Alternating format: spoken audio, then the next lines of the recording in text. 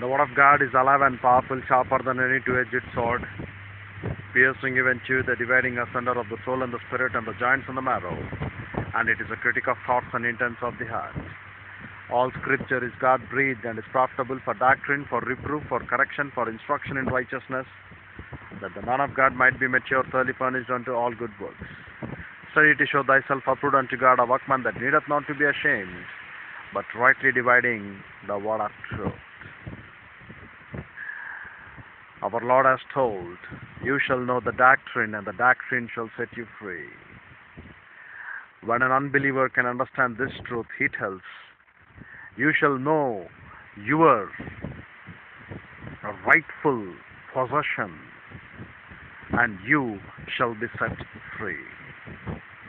What is this rightful possession which he claims around? He thinks that is the enlightenment factor for him in his life. But that's not the Bible tells to us. Doctrine is represented all the time. It is Bible doctrine which has to be resident in our soul. And doctrine alone can set us free. The infernal diatribe which Satan follows is most important and necessary for us to understand that the first book of satanic Bible, which is not an attempt to blasphemy, but rather as much as it is a statement of what might be termed as diabolical indignation. What is that diabolical indignation? Very cruel, righteous anger. What is this very much cruel, righteous anger of Satan? It thinks in its own self, getting pride against Lord is not a big thing for me. I was absolutely right. I was being there to defend the essence of the Lord. I was doing great things unto Christ. That's what Satan will think. Diabolical indignation. It induces in unbelievers. It induces into the minds of religion heads. Because Christianity is never an enemy. Christianity is always a friend to mankind. Religion is an enemy to mankind because of its varied practices and presence, what it wants to induce into this world. But Christianity has never obscured the truth. Christianity is not a religion, it is a relationship. It doesn't have such sort of a diabolical indignation to take that very cruel attitude, thinking it is a righteous anger upon the Lord. But rather, Christianity is friendly. It tells to us to believe in the Lord and Savior Jesus Christ. It is not a religion. It is a relationship with Lord God the Father, to have that right and true fellowship with Lord God Almighty. And that alone what Christianity can do, and no other way any religion can do it. Because Satan wants to look around these things very clearly with a rightful position, telling to the point, I have a diabolical indignation against you. And which is no way possible, dear brethren. But since this man never knew Isaiah 14 or Ezekiel 28, this with the harsh and without reservation, the men not having proper knowledge about the word of the Lord, has represented devil with the human viewpoint standards. This great human viewpoint standards to cheat them, to deceive them, to kill them with their attitudes, telling that your morality with this, that, with this, and absolutely other things. They have not valued the word of the Lord to be taught in the pulpits, dear brethren. Without having proper understanding of Isaiah 14, the revolt, Isaiah 28, its pride,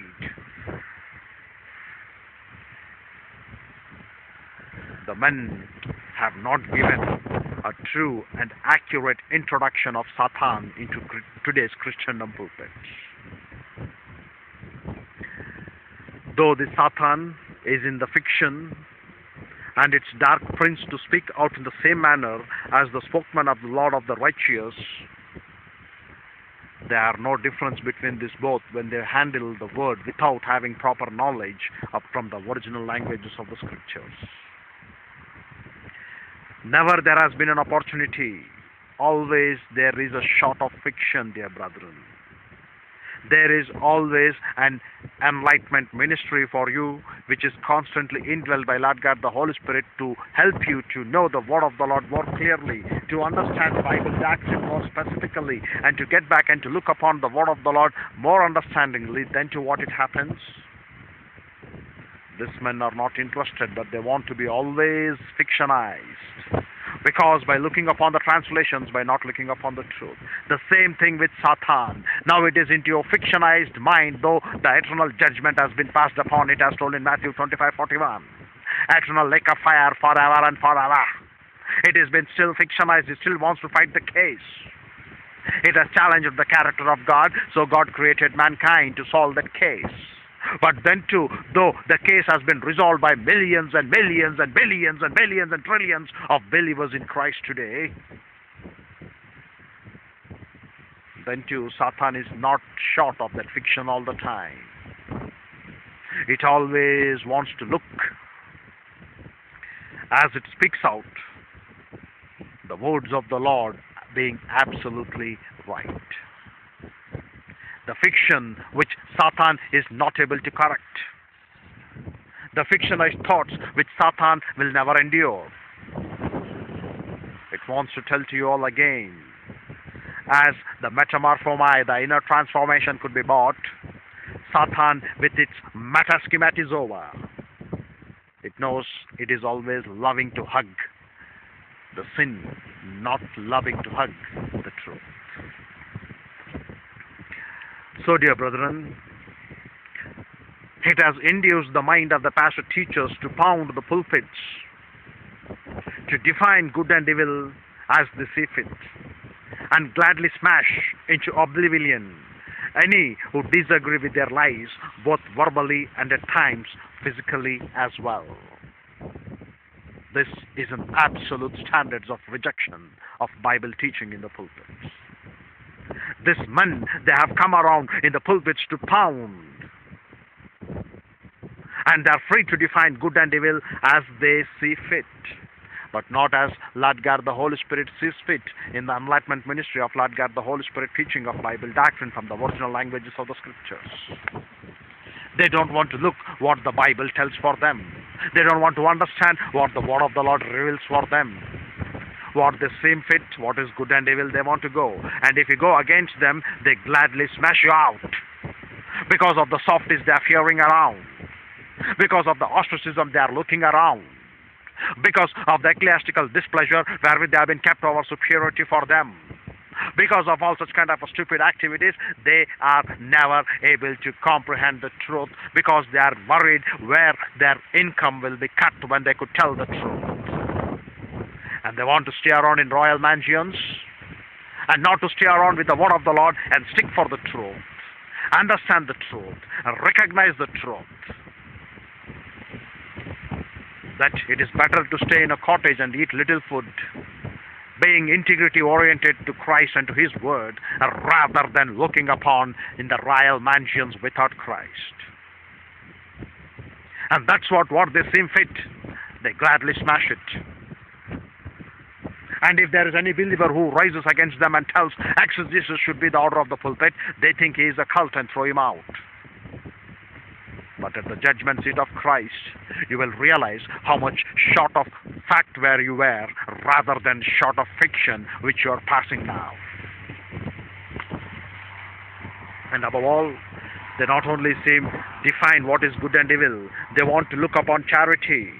And they want to look upon with this attitude of satanic infernal majesty, because they have an empty sham, and most unfairly considering the obvious fact that without their enemy, their religions would absolutely collapse. Without the religion attitude, their ministry would absolutely die out. Without their moral standards of teaching weekly once in the pulpits, it would eventually worn out. That's what they have in their mind, dear brethren. That's why these pulpit ministers have lost the important significance of biblical doctrine. You also get to categorize and to show forth and to introduce to the congregation where exactly you meet face-to-face Satan in the Bible. And that's why deception and false things are great in today's pulpits of apostasy.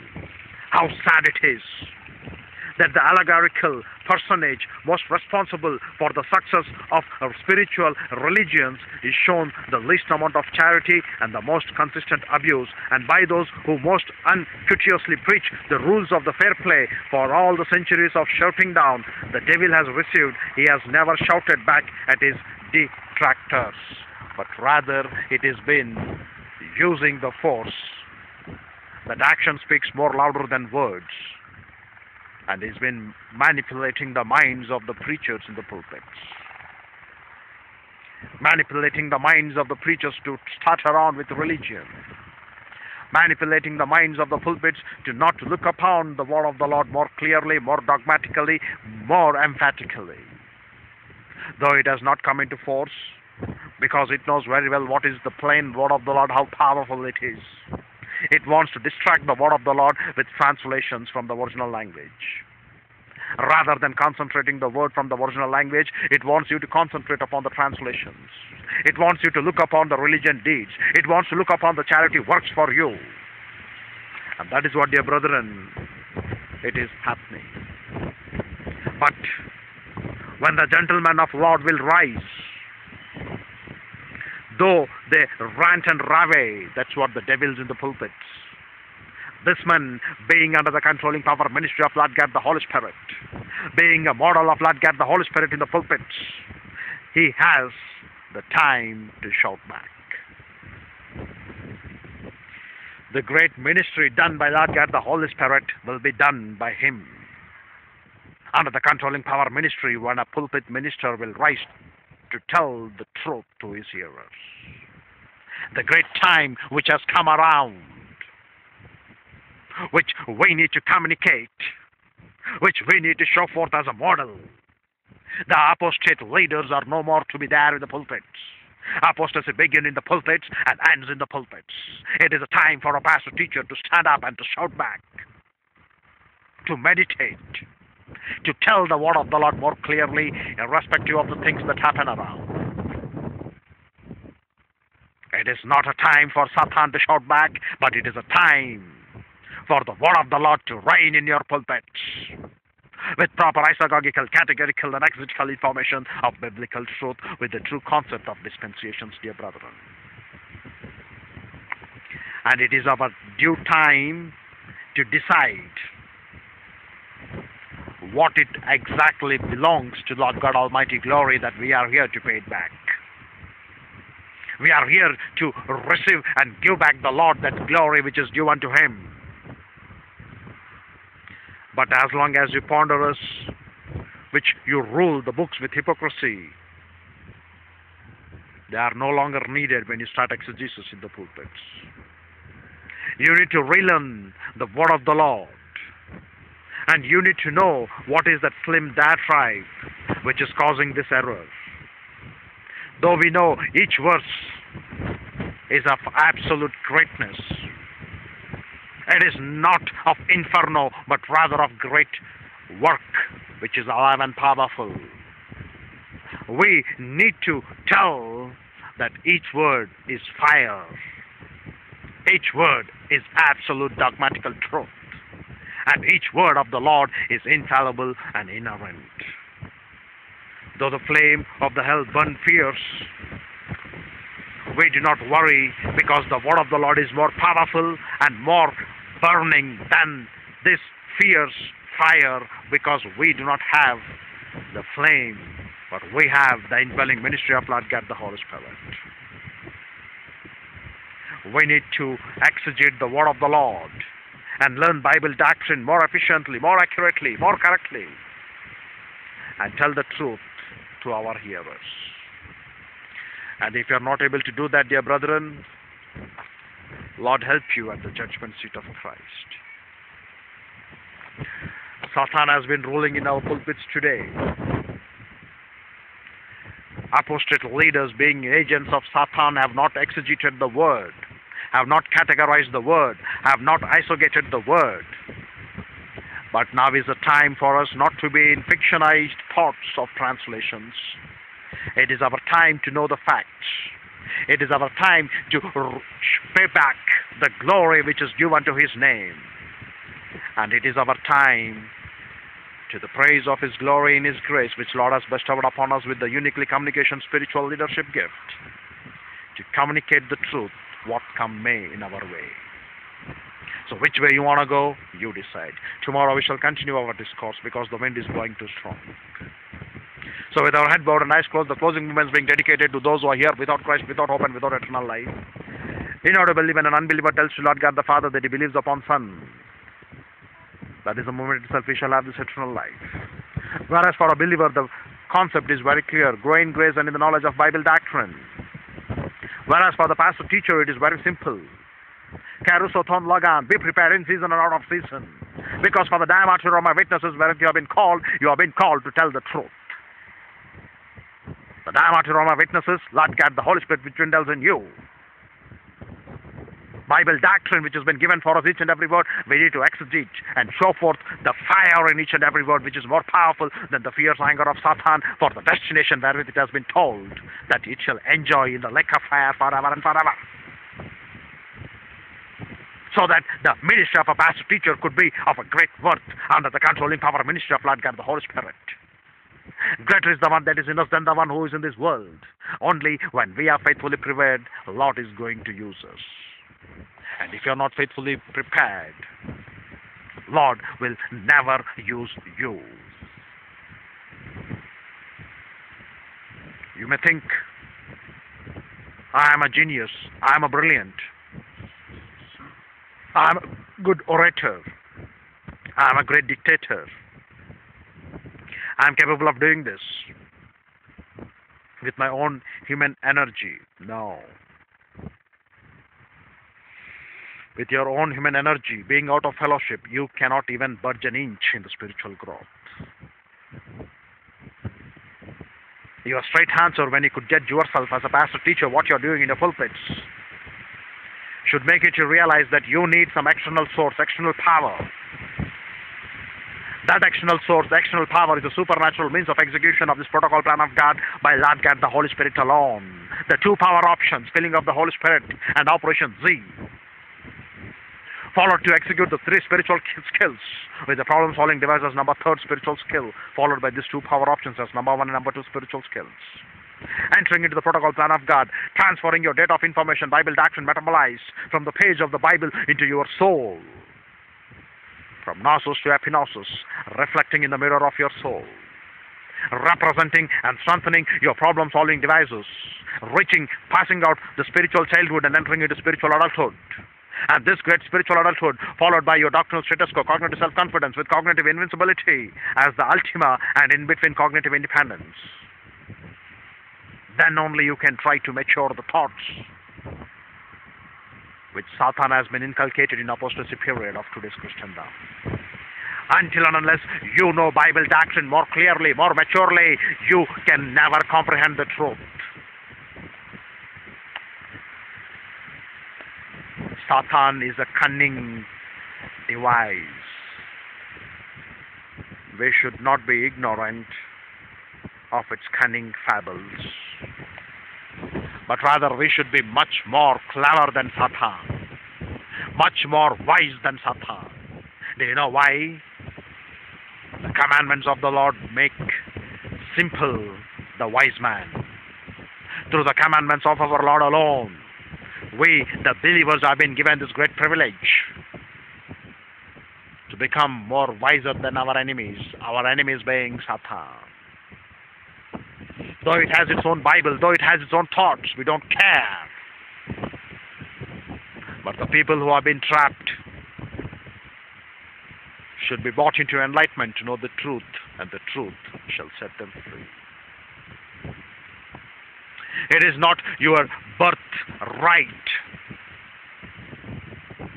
That's what an unbeliever will think the truth is. You shall know your birthright, and the birthright shall set you free. That's what he translated the other day.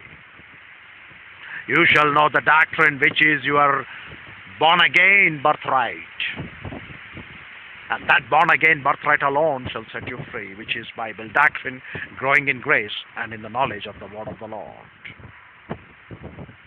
And as long as you fail to understand the simple dogmatical truths, dear brethren, you will never know where you are standing, where you are, and what you are doing in this Christendom. How the way this Christendom has been easily trapped by satanic viewpoint and satanic thinking. We need to know the truth more clearly, more efficiently, more eminently, so that the truth shall set us free. The people are destroyed. The nation is a cursed one where there is no proper Bible teaching in that nation. In fact, even the Hebrew school of thought tells to us, if in your place where there are no schools which can teach to you right Bible doctrine, that place should be ruined, destroyed. Today, can you have in your place that great Bible school which can teach you the truth? If you want to have that great Bible school, you need to have a desire to learn the truth. And if you want to have that desire, the Lord only will send you that right pastor teacher to your place to tell you and explain the truth more clearly, so that your place should not be destroyed. Whether you follow this Hebrew school of thought or not, I don't care. But I want to tell you one simple truth.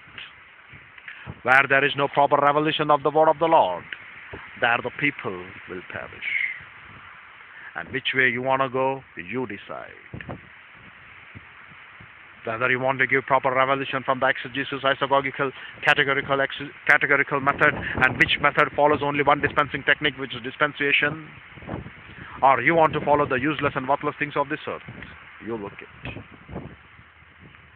Because for the diameter of my witnesses, dear brethren, you have been called to tell the truth. You have been witnessed to tell what each and every word explains for us from the original Greek, Hebrew, and Aramaic, and categorize the subjects. Precept upon precept, line upon line, doctrine upon doctrine, and simple doctrine to be constructed upon complex doctrines, so that you can know the truth, and the truth shall set you free. In the correct translation, you shall know the doctrine, and the doctrine shall set you free. Doctrine is the mind of Christ. We have the truth of establishment in three things of this world. Divine establishment of the law for believer and unbeliever alike. The spiritual freedom truth of your eternal life by faith alone in Christ alone, when we express our faith in Christ. And the privilege of spiritual truth in life is none other but Bible doctrine. So which way you want to go, dear brethren, you decide. Tomorrow we shall continue. So, Father, we are grateful for the privilege that thou hast given to our fellowship with you through thy word. We pray that, Lord God, the Holy Spirit will enlighten us in these things and make it a source of blessing and challenge, so that in depth we can understand more of your wisdom, Lord, and your grace through the mental ministry of, Lord God, the Holy Spirit in our lives, so that we can manifest thy truth to this dying and perishing world, shining like Christ in this midst. For we ask it in Christ's name, Father. Amen.